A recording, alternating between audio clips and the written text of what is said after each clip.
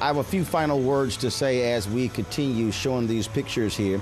I've been reading many of your tweets, been on Facebook, looking at some of your comments. And a number of you have been talking about shedding tears. A number of you have been saying how you're going to miss this president, miss this first family, how you are sad to see them go. We understand that.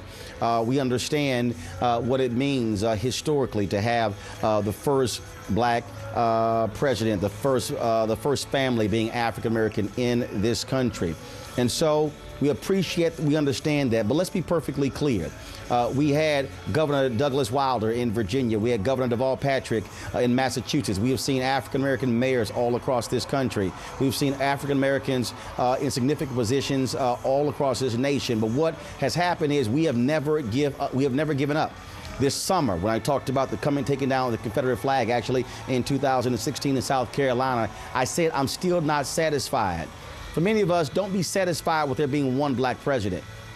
Do understand and believe there can be another. Do understand that we have a number of African Americans in this country who are in statewide office, who are in the United States Senate, who are in Congress, who potentially could be the next president of the United States. We have a young brother out there who wants to be president because he has seen this president. There's a sister out there who says, one day too, I can be president of the United States because of Barack Obama. And so we must remember that. Our focus must be on how do we continue to be as a people striving forward. First slaves coming here in 1619.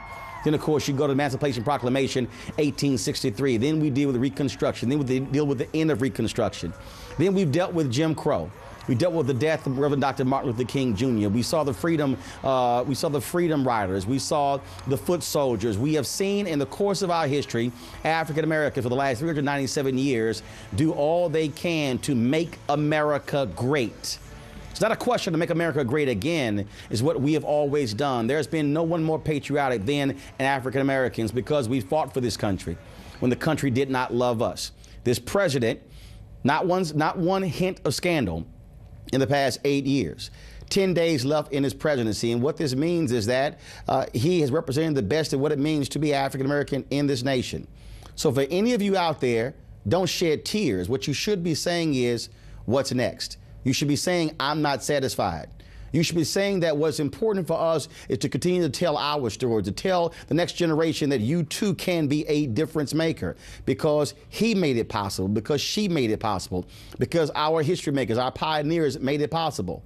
When we reflect on the last 8 years, we should not somehow think that it only happened once in American history. The fact of the matter is we can do this again. That means that you must make sure every single person is out there registered to vote. Every single person is eligible to vote.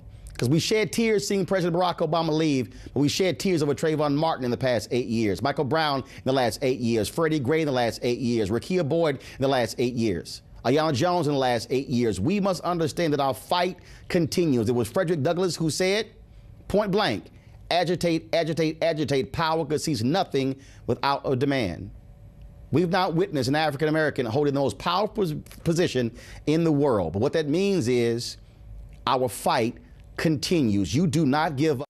You do not stop fighting. You continue this battle. That's what it means to be African American. I'm Roland Martin. We'll see you tomorrow morning, 7 a.m. right here on TV1.